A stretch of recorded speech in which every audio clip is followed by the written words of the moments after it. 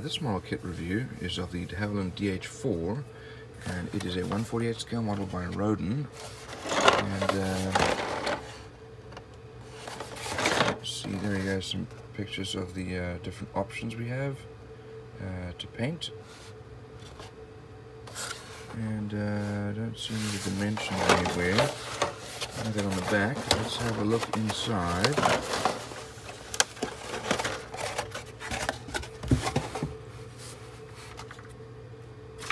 And we have our engine parts, exhausts, looks like some ammunition reels, weapons, these are bombs, and then some additional little parts to go on. Here's already part of our cockpit. Here we have our wheel, and we have little bomblets, and exhaust parts. We have all these different types of machine guns, and it looks like we have two of those same sprues, and this is the second of the other sprue with the engine parts.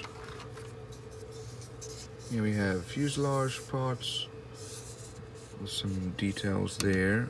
Here's our stabilizer and elevator, tail, the gunner's ring. Here we have our instrument panel, a ladder to climb up, and the other side of the fuselage. Let's have a look on the inside. Fair amount of detail on the inside of that fuselage, same on that side. Here we have our two wings. These are quite long, and these are well molded. I don't see much in the way of mold lines or flashing on any of the actual parts, although we do see a little bit on the sprues, but that's really irrelevant. And here we have our nose, the radiator, top of the fuselage, some engine cover panels, some additional engine parts. Here's another option. I guess depends on which version you want to build. We've got three different propellers.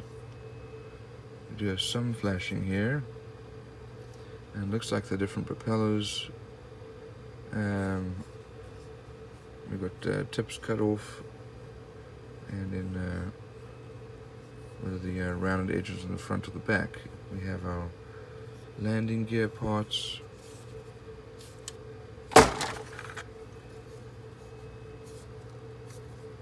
Let's have a look at our decals here. Good quality decals, well printed. Here we have our glass for the looks like we're covering the instrument panel, and maybe even for a windshield. And you know what I don't see here is our instruction sheet, so we'll have to see if we can go online and find that.